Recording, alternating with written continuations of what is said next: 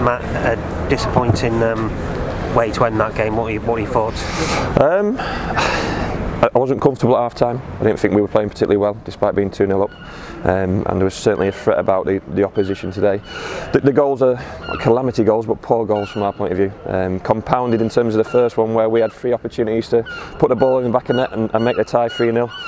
They got up the other end and score. Second goal, a really poor mistake. But there was I just felt probably a softness in terms of all our aspects of play today.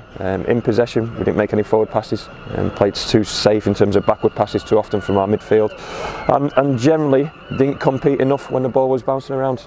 The pitches are only going to get worse at this time of year.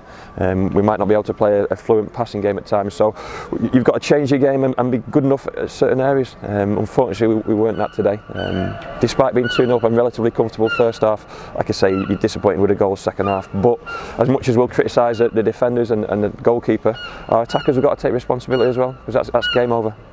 In a sense, the performance, you allowed Hartlepool back into the game second half a little bit.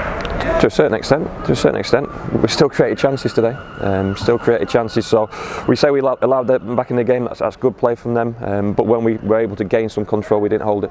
Didn't hold on to that ball long enough. Too wasteful in possession, and I'm poor on the ball today.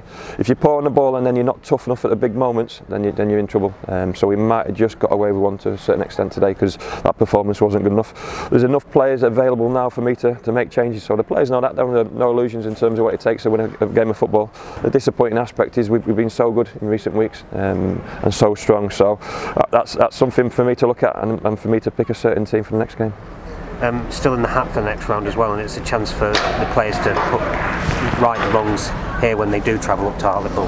Yeah, but that's 3 games away at the moment. Yeah. Obviously we've got Oxford and Northampton to come, so they've got to concentrate on the next game. If they've got a shirt, I suggest they try their hardest to keep it, because there wasn't enough good performances today.